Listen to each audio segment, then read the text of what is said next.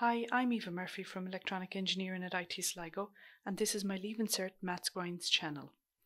I'll regularly add new videos for both higher and ordinary level maths, so make sure you subscribe below and click the bell icon to be notified of new videos. Right, so let's have a look at the limits of sequences and what exactly does that mean. So as the number of terms in a sequence becomes very large, in some cases, the terms of the sequence converge to a fixed value, which is called the limit of a sequence. Okay, if a limit exists, its value will be a finite number. And note that infinity is not considered a number, and the symbol should be in there. So infinity is not a number. So for example, if you had a series 2, 4, I'm thinking of a series that multiplies by 2 each time, 8, 16, 32, 64. If I was to ask you, does this sequence have a limit?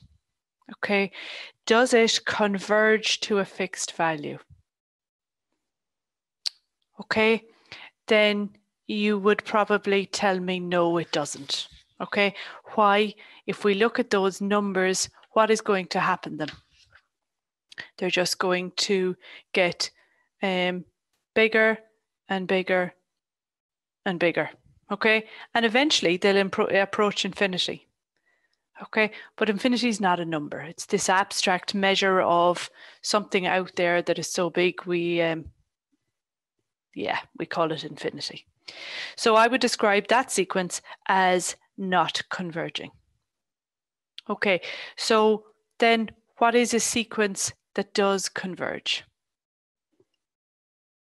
Okay, well, let's have a look at this one.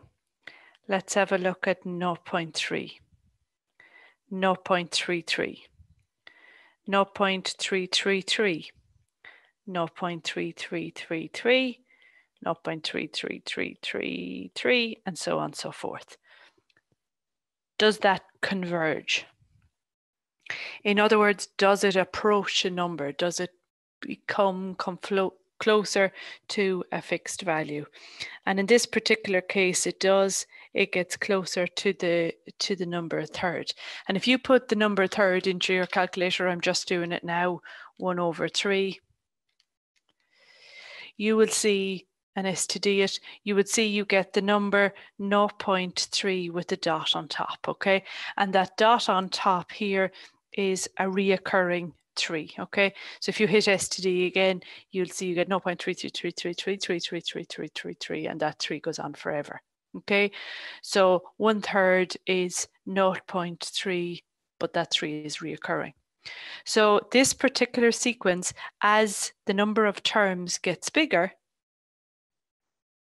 that value gets closer to 1/3.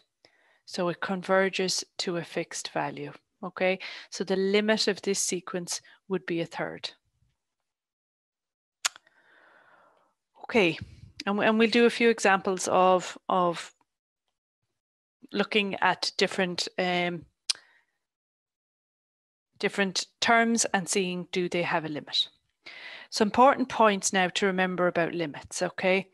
So as n approaches infinity, so you'll often see this written down with limit sums, and what it means in everyday English is that the number n is very big. Okay, it's a very, very, very big number. Okay, as big as you can get. So as n approaches infinity. Okay, so n is a huge, huge number. Okay, so this section on limits, it's a little bit abstract, and you just have to try and wrap your head around it. So n approaching infinity is a very large number. Okay, so what happens when you're dealing with large numbers? Okay, well, I just have 3 examples here written down as to what happens when you're dealing with large numbers. So as n approaches infinity, the value of n and the value of n plus 8 is almost the same.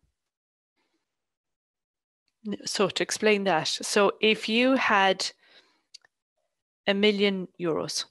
Okay, so let's say n was 1 million euros. Okay, you just won the lottery or whatever, and you had 1 million euros. And if someone was to give you or owed you 8 euros more, would it make much difference to you? Would you just say, oh, I have 1,000,008 euros, or would you still describe it as, I have 1 million euros? Okay, we would say we have 1 million euros. Okay, it's a bit too like rounding at a football match or a concert. If n, the number, is quite large, then a few more doesn't really make much difference. So when you're dealing with large numbers, such as when n is up towards infinity or up in the millions, the value of n, or the value of n plus 8, is practically the same. Right, the next one. As n approaches infinity, then n squared will be significantly bigger than n. Okay, so if we think about that one for a minute, if n was again equal to 1 million, well then n squared will be equal to 1, 2, 3, 4, 5, 6, 7, 8, 9, 10, 11, 12. Okay, so n squared is significantly bigger than n.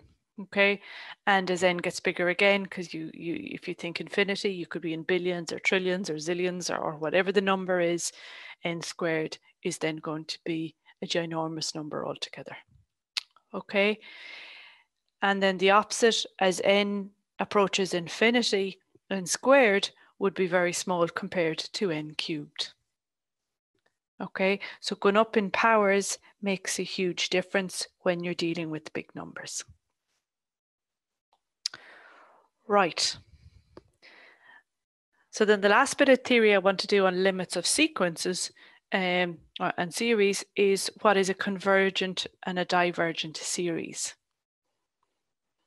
Okay, and it's tied into this as to whether there's a limit or not. So when the limit as n tends to infinity of Tn exists, we can say that the sequence is convergent. A geometric series converges if the common ratio is between -1 and 1. Okay, so that's a little bit of theory that may or may not crop up. Okay, so if it converges, if a limit exists, then it converges. Okay, any sequence that's not convergent must be described as divergent. This means it has no limit as n approaches infinity. Okay, so if we think about that for a second, and we think about the two examples that we did, you see, the 2, the 4, the 8, the 16, the 32, and so on and so forth. Okay, does that sequence converge at all, or is it divergent? Okay, so this one would be divergent. Okay, it has no limit as n approaches infinity. Whereas if we look at a third, well, let me write it as decimal first. If we look at the sequence 0.3, 0.33, 0.333, and so on and so forth, does that converge towards a value? Yes, it does. Okay, it converges towards a third. So when the limit exists, we say the sequence is convergent. Okay, just have a quick look, see if there's anything else I want to say about that.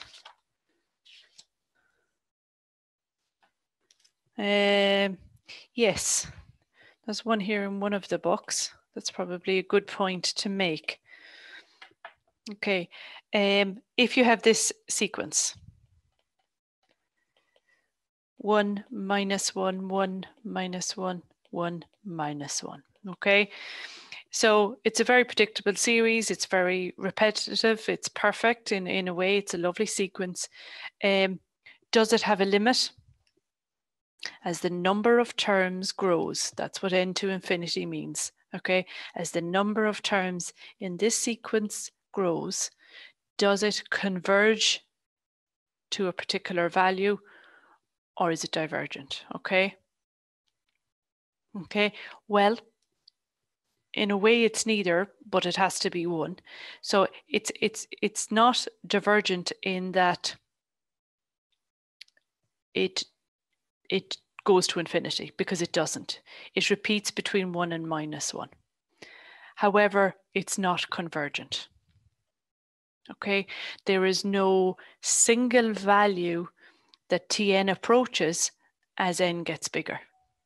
Okay, so you cannot say that the sequent converges to 1 or -1, okay, because it doesn't. It flicks between the two. So therefore, because you rule out convergent, the sequence falls into divergent. Okay, and that's why its definition is written like this. Any sequence that is not convergent must be described as divergent. Okay, so those words are not random, they're chosen specially. Okay, so you check to see does it converge, and if it doesn't, then it falls into divergent. Okay, so I'm going to stop this recording here, and then we're going to have a look at a few different examples of how do you figure out whether terms have limits or not. If you've enjoyed this video, then why not join us in IT Sligo and use maths in practice. In conjunction with industry, we've designed an exciting new program in electronics and self-driving technologies, which uses cutting-edge techniques such as artificial intelligence, computer vision, and virtual and augmented reality. You'll need a H5 in maths to qualify. Check out the link below.